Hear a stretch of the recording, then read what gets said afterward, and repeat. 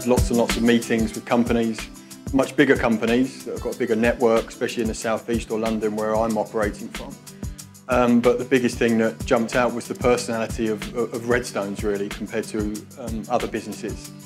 As I said, there's bigger businesses out there, bigger networks, but what I felt was there wasn't that support network. And that doesn't come from the size of the company, that just comes from the personality, from anyone who works for the business. From talking to people that have already got a Redstones franchise. They were so open to talk to, so interesting to find out about, you know, the good and the bad bits. Whereas some of the larger companies that I spoke to, you know, some of the franchise owners were very difficult to speak with. You know, it was a very negative experience. You know, it's a hard business. It's not all easy, but I just found the personality and the fit was right for me to make that jump. It was very apparent that what the others lacked was the personal touch. They were big chains of businesses. You were another number to them, and the power was clearly in their court. It came across as though it was a full interview process, and they would let you know that kind of. So it wasn't a two-way situation, which Redstones clearly was. I come from a background of sort of compliance, and what I liked about Redstones was that they were independent. I found them very, very easy to talk to, straightforward, simple responses, you know, not elongated answers or bashing me with science and, oh, you must do this or you must do that as a landlord. It was very simple, very concise. They answered all the questions in the way I wanted, or, you know, would like to hear from a qualified agent. And ultimately that's what they were. They were qualified, they were regulated, they were members of bodies that, you know, you need assurances, whether you're buying into a franchisee or even as a landlord, that you're working with a compliant and regulated agent. And that's really where they just ticked an awful lot of boxes.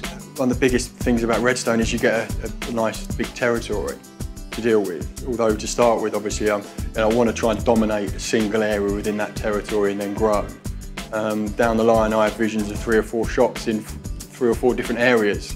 But at the moment, it's all about finding my base in my local area, becoming an expert in that area, getting a decent reputation of very knowledgeable in property, both lettings and sales. And from that, in year 2 or year 3, you know, get a shop front, build on the staff, and then become the biggest agent in the area. What I love the most now is it's really putting might sound a little bit corny, but basically a smile on landlords' faces, because they're comfortable that they're working with somebody, an organisation, whether it's me as an individual, whether people buy from people, whether it's they see me as Redstones, or, you know, it doesn't really matter, that they trust what we do, that we do things for the right reasons, what we do is correct, and we do, and we follow strict guidelines. And I just love it when you finish on a property, they send a landlord pack, and they just go, wow, they've never seen anything like this before. And that is the feedback Redstones Wolverhampton receive. And we also get positive feedback from tenants as well, saying, wow, they've never seen these sort of processes, the attention to detail for inventories, schedule of conditions, the way we even scan our keys in, so the landlord knows, you know, the sets of keys that we handed over and the tenants have signed for that. Just that minute attention to detail, from what I hear, no other agents do that. I love the fact that we're in control of where we go from here, and the effort we put in is not, you know, it's not lost. You're putting effort in and you're investing in your own future. That's what we're doing. That's why I made the decision to go into self-employment from employment.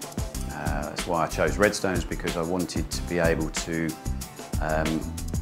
move with Redstones over the course. We were one of the earlier franchisees, and felt that we had something to offer the franchise as well to grow with it, rather than just, here's the package, off you go. I mean, the biggest thing is always having Manjit or one of the team on the end of the phone. You know, any time of the day, you know, I will pick up the phone and ask the question. as I said, my background wasn't property. I've had to learn fast. With Redstones, I have found, from my experience again, it's not a numbers game. It's not about getting people on board, etc. And you must have X amount of properties after this amount of time, otherwise you're not performing. It's just like that at all. It's a family, and therefore my only advice would be don't ever think the biggest is the best. Yeah, I'm really looking forward to where we go from here.